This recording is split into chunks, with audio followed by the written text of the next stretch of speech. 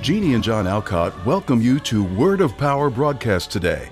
This message can equip and empower you to achieve and receive what God has for you. We believe by the end of this teaching and time of prayer, you will feel the power of God in a greater way. You'll sense how near He is and how He desires to help you. As God's presence and anointing touches you, receive the miracles and answers waiting for you. We encourage you to contact us at the end of this broadcast. Jeanne and Jeanne are ready to pray in faith over your life.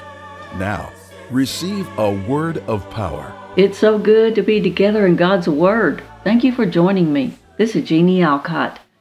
We're going to talk about what you can do when you're facing a difficult or a new situation. How many times a week do you come to a place where you have to figure out what you can do about something, and you try to remain calm as you face that difficult or new time? And it may just be something simple, like a man who was describing how he was in an elevator going up to a high-rise building when they got stuck between the floors. What made it worse was they were stuck in the higher floors, and the car of the elevator had quite a few people in it, and some of them became frantic. You know, when we have a sudden jolt such as that, it can be easy to feel frantic about what can be done. And this was many years ago, and they didn't have cell phones with them, so the people began to beat on the door hoping to get someone's attention. When that didn't work, they began to yell, hoping someone would be walking by and hear them. But nothing happened, no response. About that time, this man made his way past the people and got to the front of the car. Then he opened a tiny door in the wall and pulled out a telephone. Right away, it connected with a technician for the elevator. They had a short discussion, and in a short amount of time, the work was done to get the car functional again. What was it this man did? He stayed calm. He kept his wits so he could get the best action to get the results. If you want to get the best results as you face changes or challenges, you have to keep your wits. To keep your wits means to remain rational when you're under stress. Your mind keeps operating during that time so you have productive thinking. You know, when you keep your wits about you, your thinking will be productive. You'll be doing things that help you face that change or challenge. Otherwise, we can make it worse if we get frantic. But if you have your wits, you are prepared and you can take action in the right way. That in turn will produce the result you want. Without keeping your wits, you won't have good reasoning ability. That in turn can weaken your faith. It can drain your courage and your energy when you're not calm. Hasn't that happened to you? It sure has me. By the time I got finished being upset or frantic about something, my energy had gone down, and I didn't feel I could face the conditions as well as if I had stayed calm. This is what God was warning the prophet Jeremiah would happen. Jeremiah was in a time when the Israelites were facing drought and difficulty. So he was complaining to God about the conditions and what he was having to endure. He knew God had called him to be there for that time so he could give his word to the people. The word was that they must repent so their disobedience would stop causing hardship on their lives. Jeremiah was the messenger, but he sure didn't want to have to experience the challenges and hardships. Yet God had more for him to accomplish, but he was getting worn out. So as he was complaining about it, here's the response he received. The Lord said, "So, Jeremiah, if you're worn out in this foot race with men, what makes you think you can race against horses? And if you can't keep your wits during times of calm, what's going to happen when troubles break, as the Jordan breaks when it floods?" God was giving him a metaphor that if he thought he was facing challenges now and didn't seem to be able to handle them, how was he going to manage when his calling became even more challenging? If he couldn't keep his wits about him when things were calm, how was he going to face the future? He had to be ready to race against horses, to withstand the flood. He was coming up to a higher calling. Then God went on to reassure Jeremiah that he would protect him and the time would come when he would restore the land to the Israelites. Oh, we want to be able to race against horses. We want to withstand the flood. We're not going to get worn out, but keep our wits and stay calm. God has so much for us to receive and do. We have to be ready in our mind and spirit by staying calm. You see, God was helping Jeremiah realize he must keep his wits about him during that difficult time. He had to stay calm so that when troubles came, he would be able to accomplish what God had for him. but also be able to enter into the blessing and the miracle that was coming. So if we keep our wits, then we're ready and able to take action in the difficult or new circumstances. We can rise to the higher calling. Sometimes if we don't stay rational under stress, then our thinking doesn't operate well. And we don't want to be making wrong choices when we need our thinking to be what God desires. I have to tell you, I've seen so many of our ministry partners keep their wits when they were facing new or challenging times. When they contact us for prayer and intercession, we connect with their life. We pray over them, think about them, intercede, and write to them. We're interested in the journey they're on and helping them make it to the place God has for them. Many times on their journeys, the conditions become tough. They have to face something new that they're unsure about. But as we continue to communicate with each other and pray and stand in faith, I've noticed that they're able to be calm in spite of the conditions. And because of it, God is able to continue working for them even when they can't see it. Sure, there are moments of fighting fear and having thoughts that can unnerve them. That's normal and natural. But what's supernatural is they hang in there and they believe God will take care of them and help them come out in victory. They rise to a higher calling, as Jeremiah did. There's just one way we can do that. We have to keep our wits. That's how we hang in there and see God's work complete. Now I'm going to share a story with you that's a great picture of a woman who kept her wits. She had to rise to a higher calling. And because of it, she became a part of one of the most important times in history.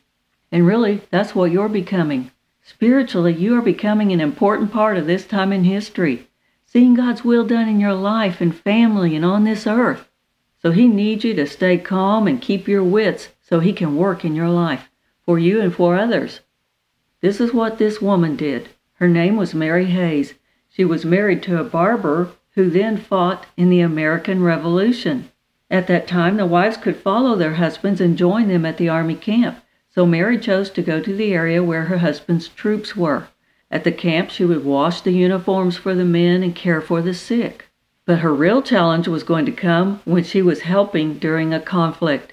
If she didn't keep her wits and what was about to happen, she would become unraveled and not be able to help herself or anyone else. The conflict took place in a town in New Jersey. It was summertime and it was hot. The Americans were fighting hard and the casualties were mounting. Mary Hayes was working as hard as she could to keep water from the nearby spring coming to the troops. She even remained on the field so she could care for the wounded. Can you even imagine hearing gunfire and cannons going on around you and still being able to keep your wits to stay calm and continue working? Yet, isn't that what you've done before in your life?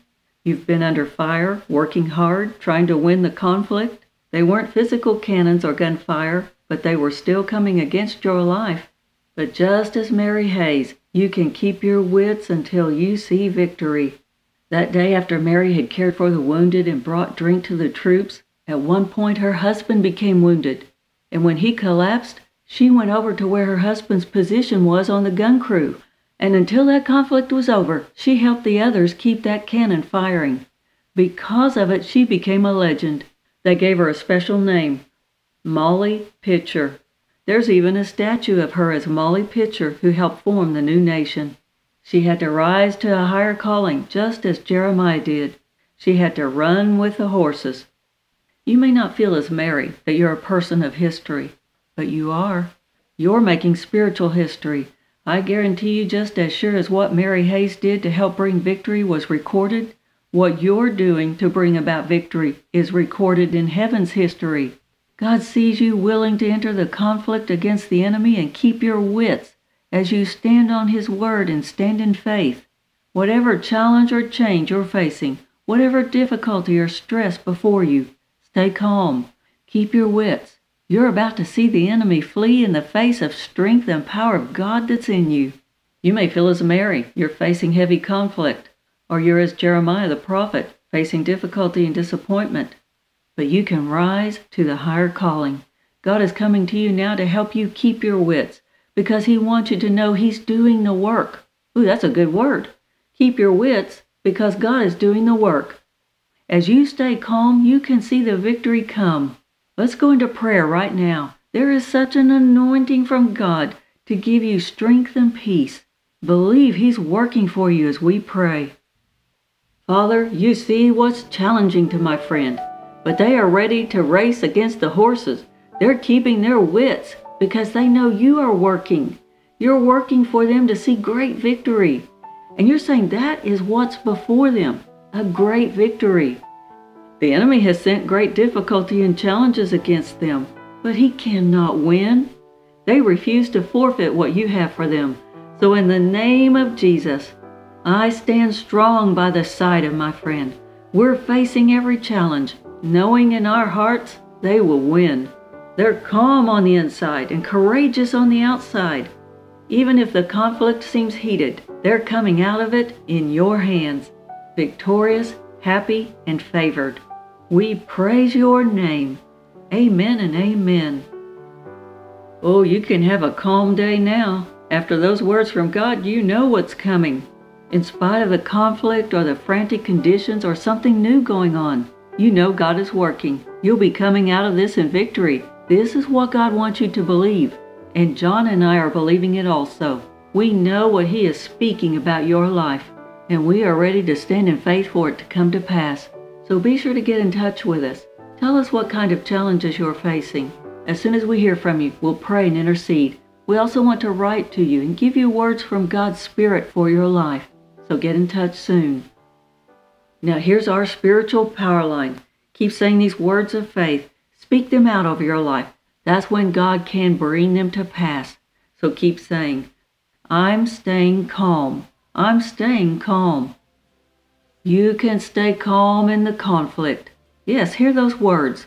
Stay calm in the conflict because you know victory is planned for you. And we want to help you enter into that victory. So be sure to get this message. The name of it is Stay Calm. We'll send you all 5 parts of it and the prayer times. Those times we have in God's presence. Just request offer number AM 833. That's 833. We can send you a CD for a gift of $8 into the ministry. Or you can download it from our website for a gift of $5. Just call or write or go to alcottministries.org. That's alcottministries.org. And now just a reminder, these messages are not always available, so be sure to request it soon. And thank you so much for your giving into this ministry. You're keeping Word of Power messages going out to thousands of people and helping us fulfill so many more outreaches of this ministry. So John and I join you in giving today. Something else I want to mention. We have a gift for you. It's called the Power Packet. In this package, we have stuffed it full of good materials to minister to you. Spiritual articles, great personal stories of miracles that are happening. God wants you to know about these so you can believe for your own miracle. We have special gift offers. And most important, there is an opportunity for you to be a part of a personal prayer day that John and I want to have over your life. So be sure to request the Power Packet. Remember, this is our gift to you. And be sure to join me again tomorrow. This is Jeanne Alcott. Thank you for being with us today. We believe God's Spirit is moving in a mighty way. So don't miss the opportunity for Jeanne and John to pray over your life in a personal way. As you share with them, they will intercede by faith for you to receive all God has for you. Call 918-459-9191 or write to Alcott Ministries, Post Office Box 3400, Broken Arrow, Oklahoma 74013. Or go to our website at alcottministries.org. That's ALCOTT ministries.org. There you can also listen to Word of Power broadcasts, as well as request special gift offers and be blessed by devotionals. Now, we encourage you to get a copy of this message and give a gift into God's work. Then, expect Him to grow your giving into wonderful miracles. Be with us next time for a Word of Power.